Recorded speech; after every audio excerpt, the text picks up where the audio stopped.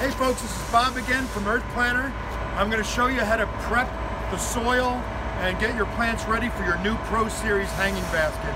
As I mentioned in our last video, you're always going to use ProMix BX MYCORRHIZAE.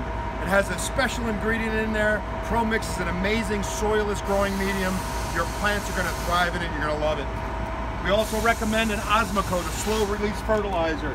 If you're not familiar with Osmocote, nice easy pellets. They release nutrients over a period of time, and it's a great start for your plants. Okay, ProMix, Osmocote. We've got our planter with our wick installed. We've already got our hardware installed, so that's ready to roll. And I got my trusty friend Brad. He makes all your planters, him and his crew. So thank Brad for all the hard work that they do here. All right, so with all planters, everything's the same as I showed you with the ground planters as it is for the hanging basket. The most important step is ProMix and making sure you're wetting the ProMix down as you're putting it in the basket. All right, Brad, so let's hit it. So you see we got some ProMix ready here. We're gonna start adding the ProMix into the planter. And as we're doing this, we're constantly making sure that the soil is getting wet, it's ready to go. This primes your wick and gives you immediate self-watering benefits. So if you put your soil in dry, there's a multiple week break-in period. You avoid all of that when you wet down your soil. All right, so we're gonna complete that. You're gonna put your soil all the way to the top of the basket. Hanging baskets love soil. Plants love soil in hanging baskets. So you wanna fill that right to the top. You're gonna keep wetting that down until all the ProMix is nice and moist. And you're gonna know when you're ready when you pick up the ProMix and it kind of holds together like that. So,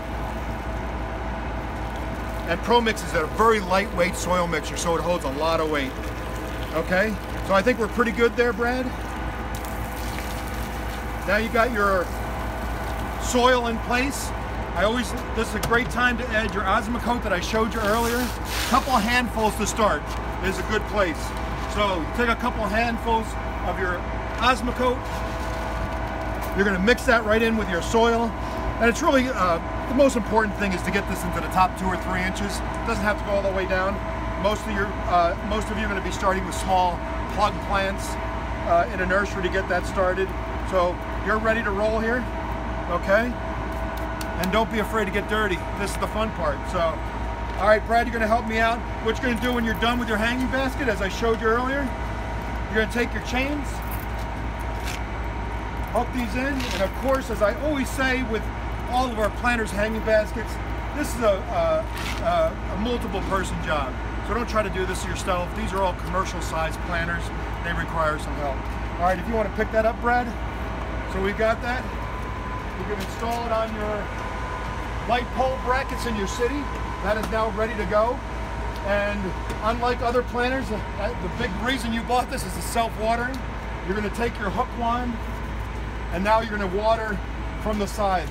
So this will be 10 feet in the air, right? 8-10 feet in the air.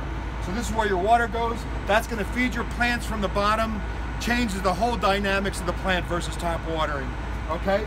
So now this is the soil installation instructions on your new Pro Series hanging basket.